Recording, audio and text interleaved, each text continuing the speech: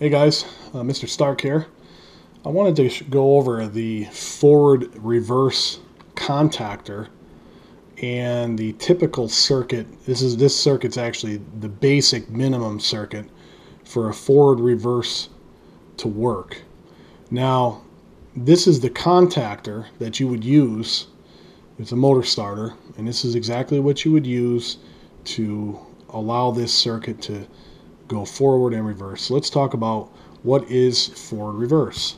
So in the field, oftentimes we may want to have a motor go forward. So this F coil represents the forward function. You would hit a button that is pretty much a normally open push button. Looks very much like a start button, except it says forward on it.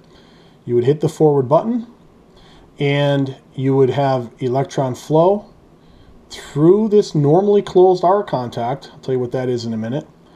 And it would energize the F coil. And of course, at this point, we should know when we energize a coil, the contacts that have the same name change state instantaneously in this case.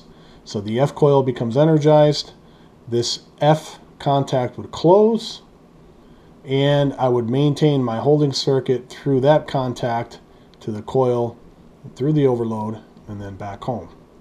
Now, if I wanted to go in reverse, it's not, I should say, healthy for a motor to just hit a reverse button when the motor might already be high in RPM or under load.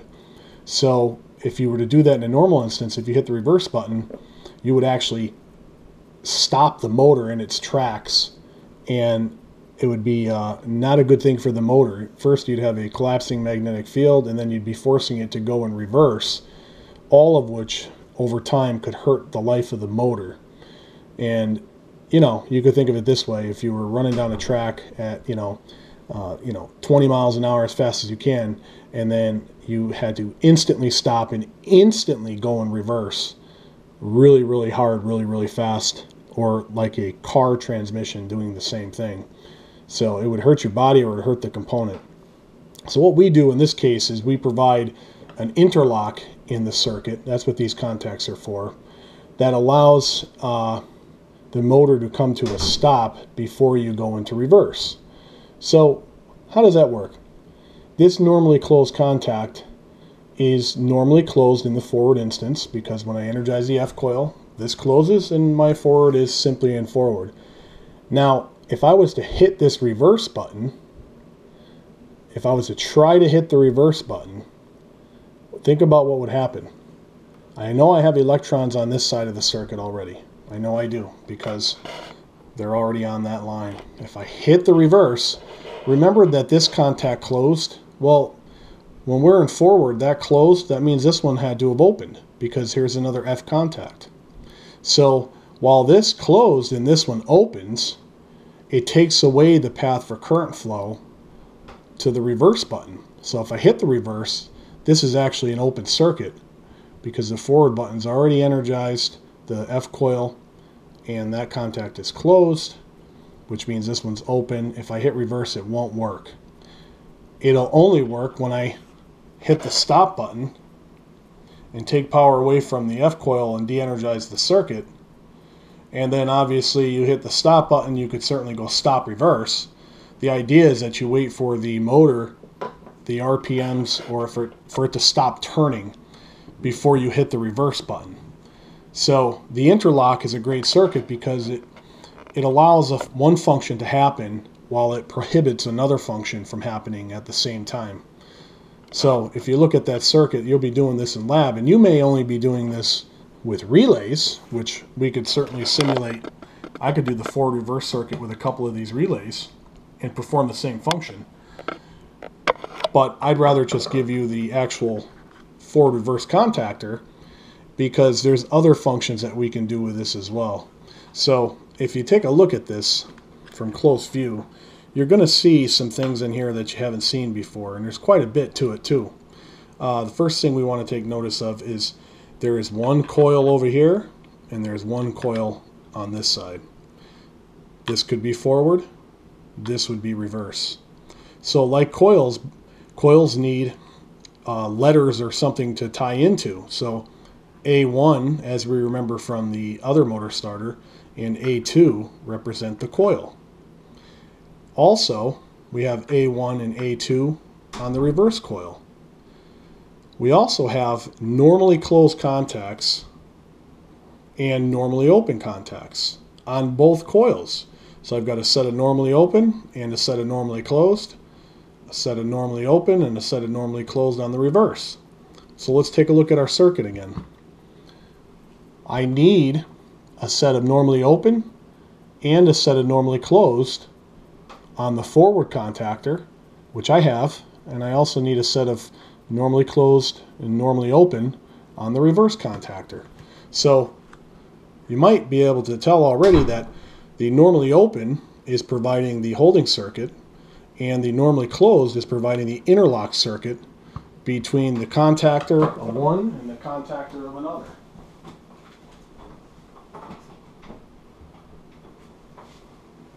Now, take this a step further.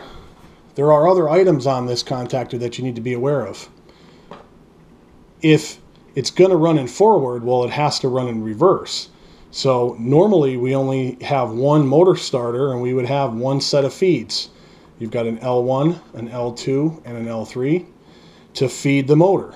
We're only talking one motor, but yet I have two contactors.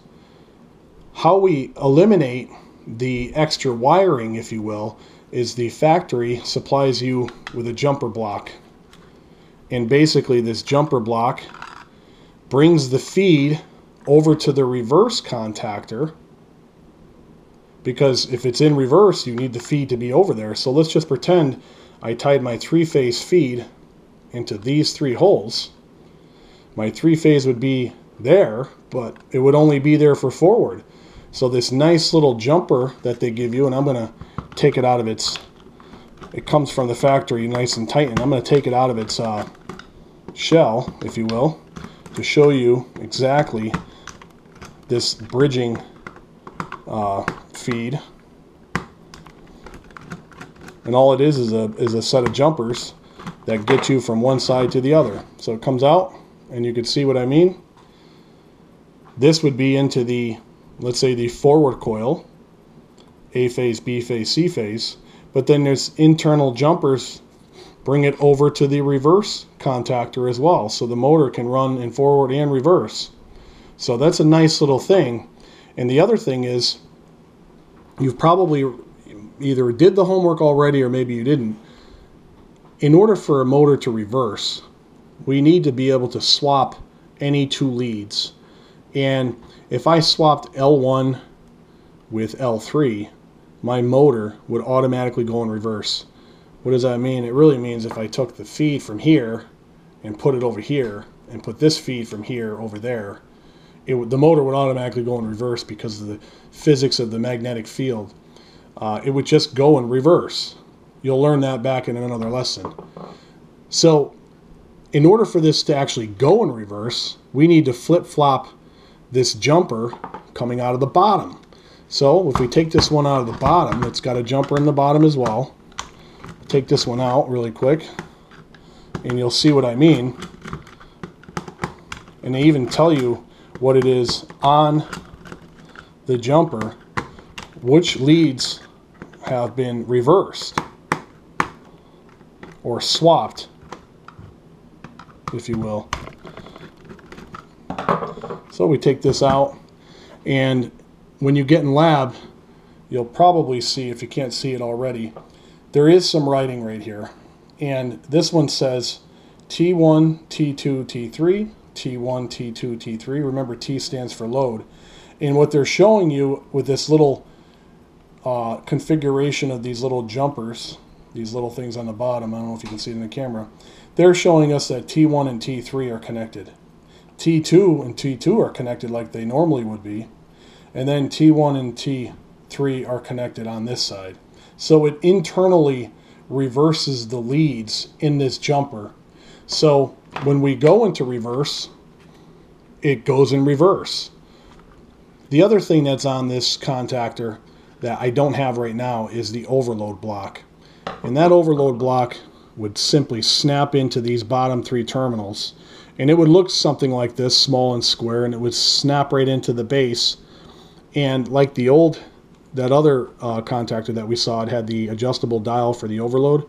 Well, that would snap in there, and then you'd have overload protection, because our feed is still only coming out of 3 wires.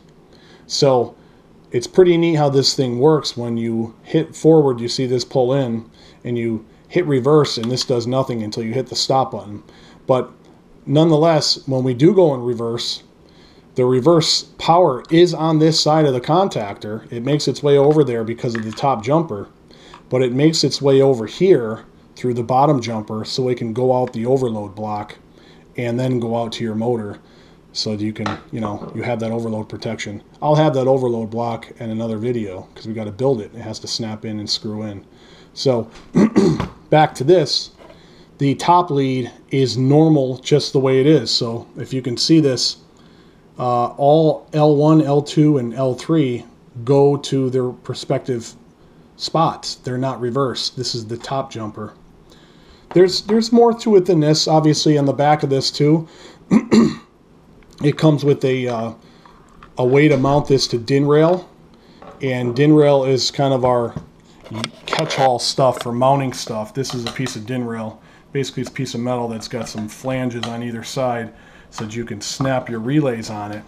And these are usually free to move around, and if you want to take, you can't just pull the relay off. If you want to take it off, you have to put your screwdriver in this little tab and pull it out, and it'll come out. They have a little spring mechanism. So when you're using this, you work opposite the tab, you put that in the crease, and then you just snap it down, and it allows that thing to stay in there nice and snug. And every single relay on the planet has it. Same thing with this. This could snap onto DIN rail, and which it usually does inside of the enclosure. When I go back to the lab, I'll show you. This will snap on, and it has to come off with a little bit of pressure to release it. So pretty versatile stuff. Another last thing I want to show you before we go on this video is, these covers come off. And very similar to the other starters, we have a coil inside, and when the coil is energized, this will pull in.